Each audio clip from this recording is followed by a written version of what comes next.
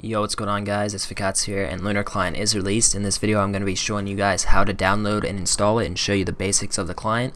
Now be sure to leave a like if this video helps you, and also leave a like and a comment if you want me to do a 100% complete walkthrough of Lunar Client, showing you guys every single feature. But without wasting any more time, what you want to do to download the client is go to lunar.gg/client. I'll leave a link in the description. As you can see, you're going to see the download now button. You're going to click on that. It's going to download this file right here. You're going to click on save, and then you're going to go and open it. You can see I have 3 failed attempts at trying to record this video, but as you can see, it does say that Windows is trying to protect your PC, but this is only saying this because it is from an unknown publisher. In the future they are going to make it where it is a known publisher. They just have to sign their application. They state that down here in the FAQ right here, but anyways, all you're going to want to do is click on the more info and then click on run anyways, and then you can't see this, but it is user account control is asking me if I want to allow this app to make changes in my computer. You're just going to want to click on yes. Then it's going to open up the Lunar Client setup. You can read this if you want to, but I don't think a lot of people read that anyway, so I'm just click agree, and then it's going to start installing everything for the launcher. As you can see, I left that unedited just so you can see how long it took me to install everything. And then as you can see, it's going to automatically open up the client or the launcher, and it's going to put an icon on your desktop. Now if you want to allocate more RAM, all you have to do is go to settings, and then as you can see, you have this very simple little slider here. Now to launch the client, obviously you just click on launch client, and it might take a while the first time. It's going to stay connecting for a little while. I'm going to leave this part unedited too, just so you can see how long it takes me to do it. But yeah, they were having issues before. It is, as you can see, it's 3 a.m. right now, so they released it at like 1 a.m. but people were having a lot of launching issues. But as you can see, they've pretty much got all those fixed. As you can see now, the client is launching up.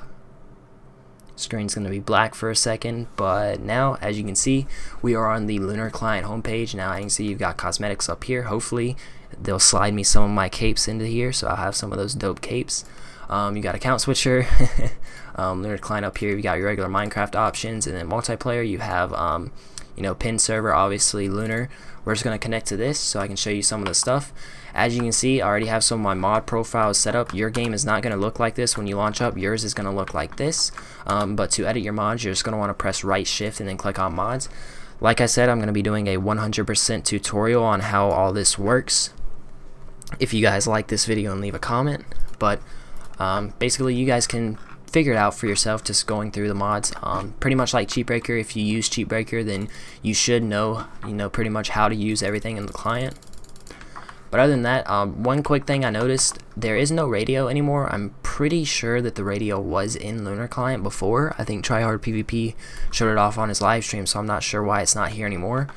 But hopefully they'll add something better than that, maybe like some way to play YouTube playlist or Spotify playlist. Hopefully that's in the works, but I'm not too sure. But anyways, if you have any questions about how to use the client, be sure to leave them in the comment section below. And if you are having issues with launching, any bugs, crashing, stuff like that, be sure to report it on the forums. I'll leave a link in the description to where you can report those at. Don't make a bug, or don't make a regular forum post. Don't make a freaking don't spam them in the Discord. Make it through like the official ticket system, because that's going to be much easier for them to read.